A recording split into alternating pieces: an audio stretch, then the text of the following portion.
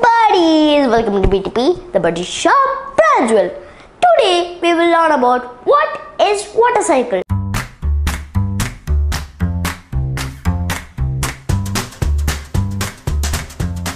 Water cycle means the movement of water from earth to sky and sky to earth. Let's go through the steps of water cycle. The first step is evaporation. Evaporation means the water from the rivers and oceans will get evaporated and it will become water vapor and will go to the sky. The second step is condensation.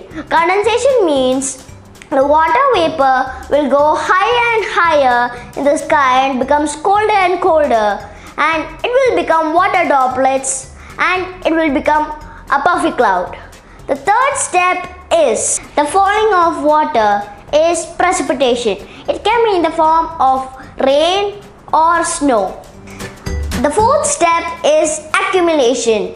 It is a process in which water pools in large bodies like oceans, seas and lakes. From here, water cycle will start once again. I hope you have understood about water cycle. See you once again with another useful topic. Bye-bye.